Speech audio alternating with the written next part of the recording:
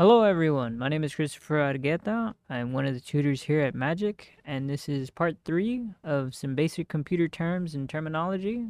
We're going to go over Jpeg and PNG today, very fast.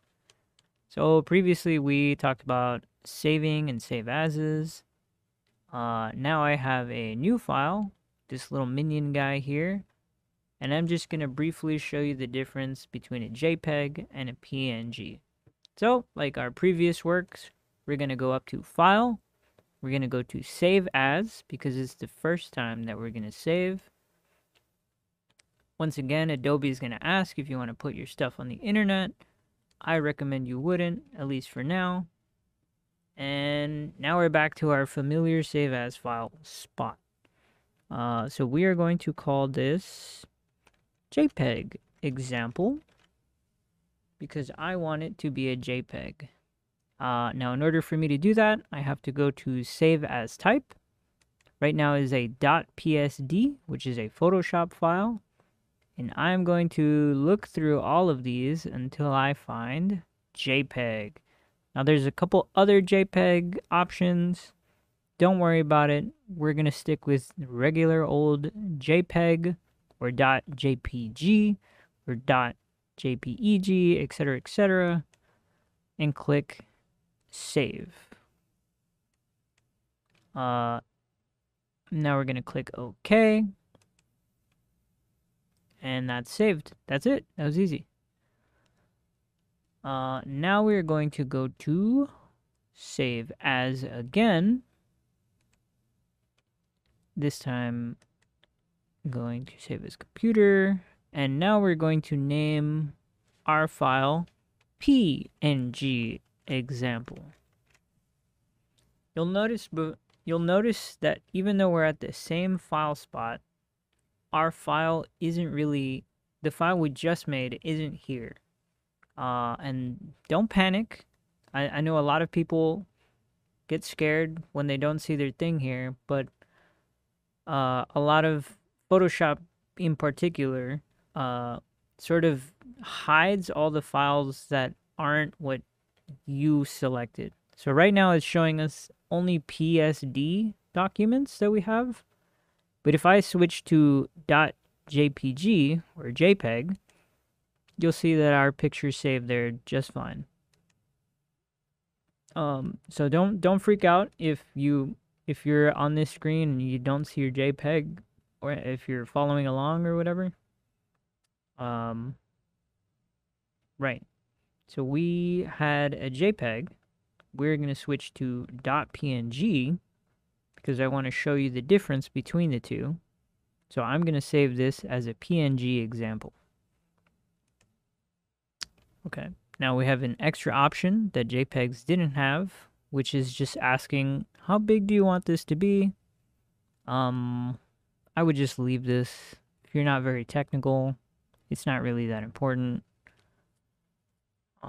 Okay, and now we can minimize Photoshop by going up to the top right corner there. So you always have minimize, you always have restore, which kind of makes Photoshop a window or full screens it. And then this one, everyone knows, closes the window. So we're going to minimize this to get it out of the way. And now we have our two examples here, JPEG and PNG.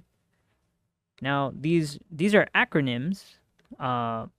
This one stands for Joint Photographic Experts Group, and this one stands for Portable Network Graphics.